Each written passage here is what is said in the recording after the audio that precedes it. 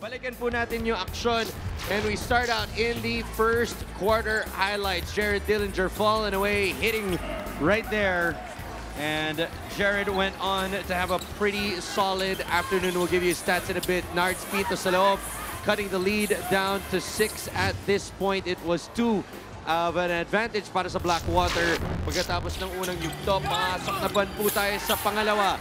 Greg Smith on the inside, able to put that one up and in. He had a rough outing here today. And then Stephenson, I am a strong man, get out of my way. Able to make that a 4-point lead for Blackwater, though, at the end of the first 24 minutes of basketball. Third quarter naman po tayo. Mike De Gregorio from outside hits that one.